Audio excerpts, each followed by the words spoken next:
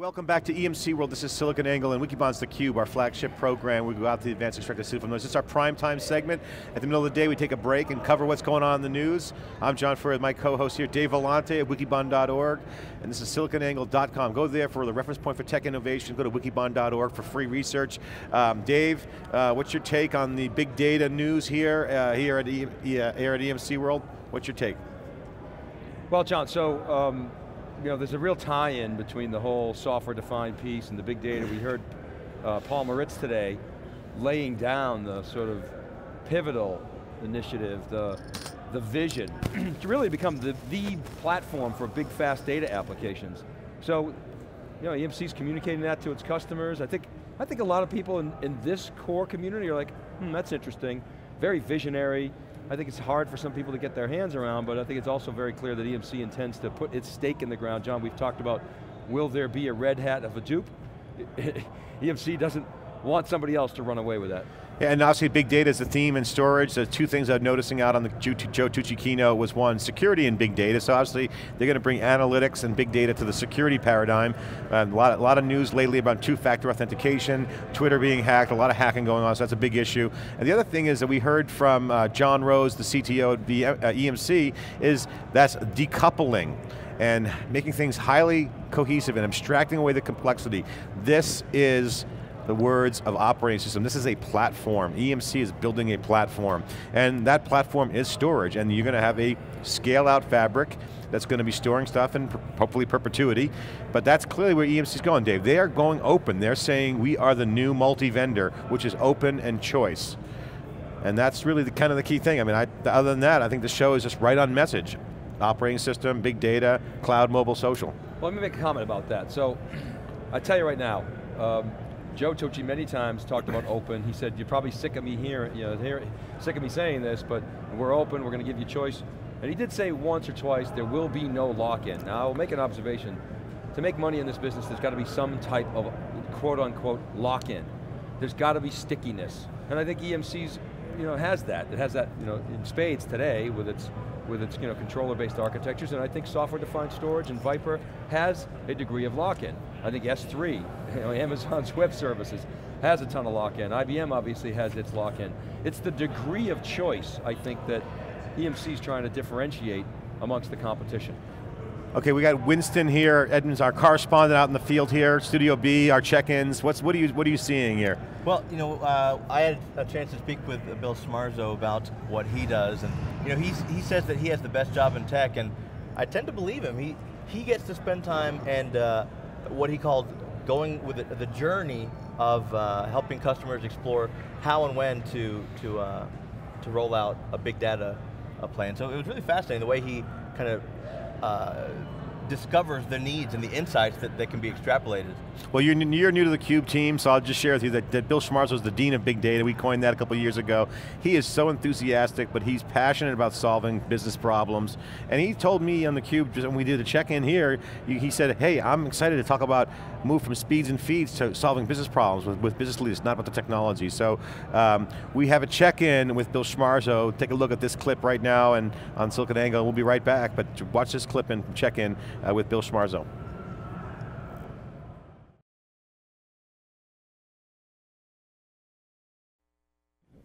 Here with Bill Schmarzo, Studio B, wanted to ask a few questions.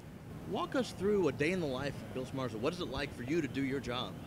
So I like to tell people I have the best job at EMC, which I get to spend all of my time talking to customers, right? Working with them and figuring out where and how to start their big data journey. So my average day is if I'm not actually traveling someplace, in exotic locations like Des Moines, Iowa, and Omaha, Nebraska, and Chicago, and places like that. So if I'm not actually traveling and working with customers, I'm actually on the phone many times, actually reviewing stuff, reviewing processes, trying to help them figure out where are the right business cases to go after.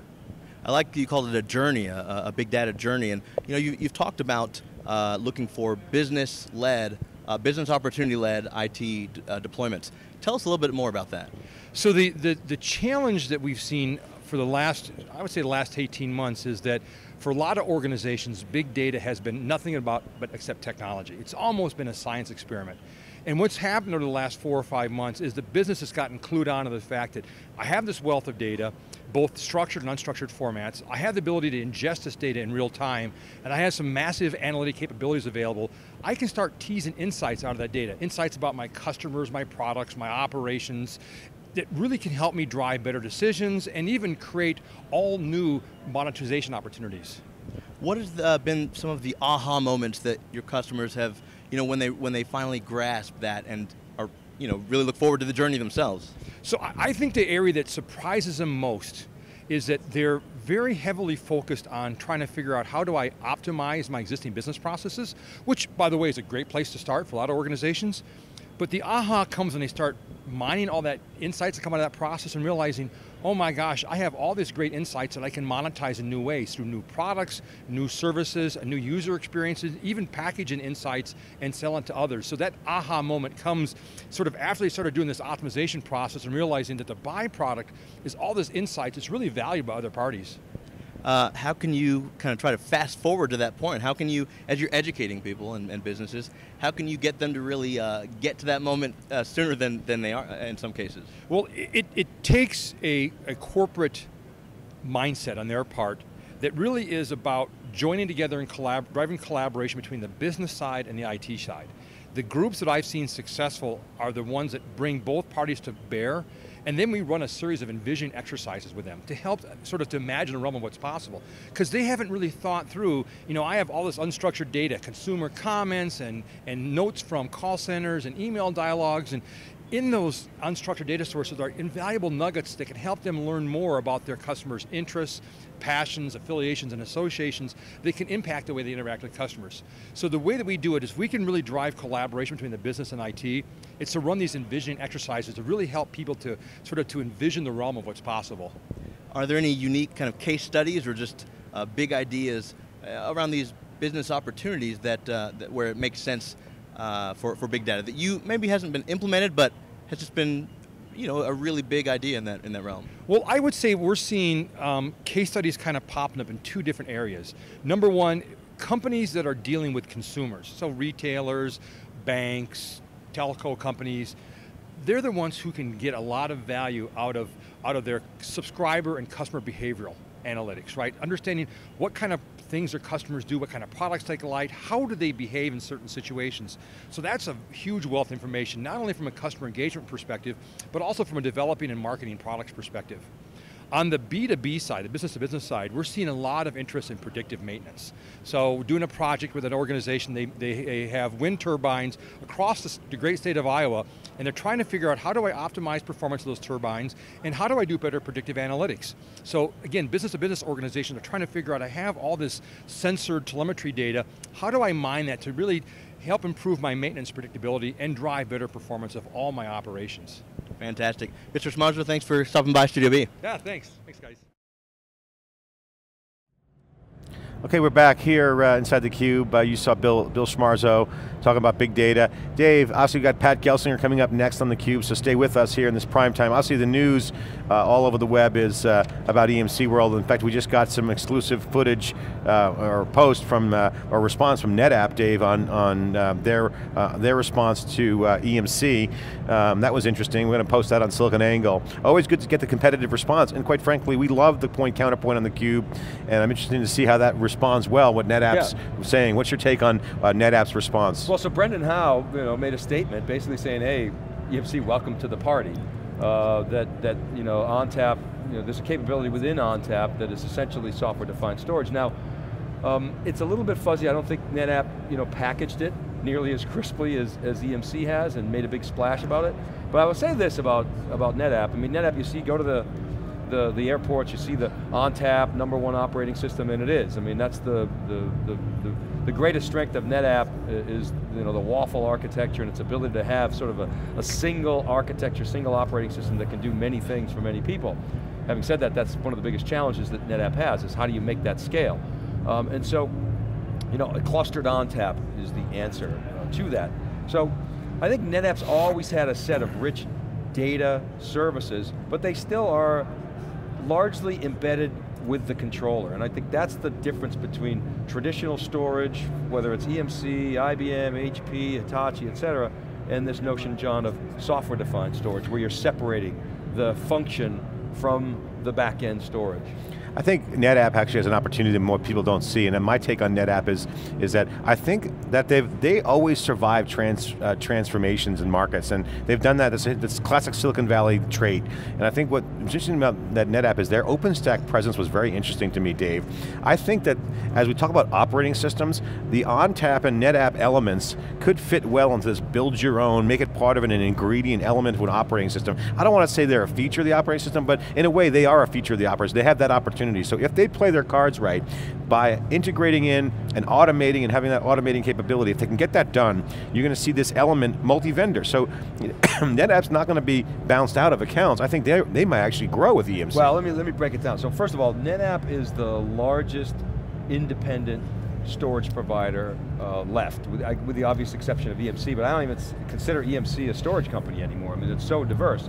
So NetApp is sort of sitting on this island, and it's got a big install base, and it obviously popularized filers. Now what happened, John, was essentially they sold a lot of them.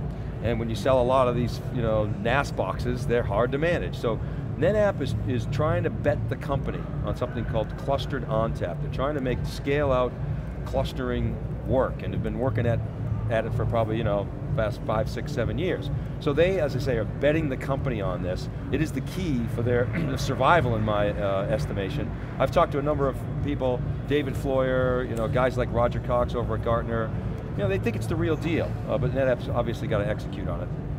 Well, we got Pat Gelsinger coming on, Dave, and that's going to be very interesting to see Pat.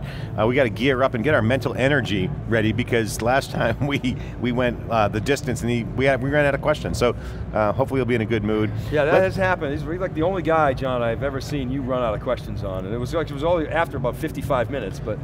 He caught me on a bad day. Not today, though. I got a freaking binder full of notes. Pat Gelsinger, we're going to exhaust his brain. We're going to extract all the signal out of Pat Gelsinger today. Winston, let's kick it over to Winston, our new correspondent out of Dallas, also anchor as well. You'll see him throughout the mix now as part of SiliconANGLE Studio B. Winston, you also are going to be doing this check-in program where we're going to start checking in with folks, and we already got some folks we're going to check in later today. Just drive-bys theCUBE, friends of ours, and explain what check-ins are. Well, there's a social element to these conferences, and we don't have time to have everyone on the show, so I want to get out and really just kind of get into the middle and get into the weeds of what's happening here. What are people seeing? What are they experiencing? What are they feeling? Because you can quote your scripted lines, but when we show up and we just have a chat with you, I think it's a little more real, and we'll get some genuine responses. That's exactly it. The check-in really is a social element. Foursquare pioneered the check-in. You check into a place, become the mayor of a place. Facebook has check-ins. Everyone's got check-ins. But the idea of a check-in, Dave, is to check in with people, because we want to know what's going on. We asked Jonathan Rose, how's your new job? We're checking in. We care about what's going on with the individuals, and that's what it's all about. This is theCUBE, SiliconANGLE's flagship program. We'll be right back with our next guest, Pat Gelsinger. We'll see how long Pat can hang with us. We'll try to get as much time as we can. If you have any questions, go to @Furrier, @Vellante. We'll try to get Pat Gelsinger those pointed questions. But we'll be right back with Pat Gelsinger, the CEO of VMware, CUBE alum and good friend of ours. We'll be right back with Pat Gelsinger.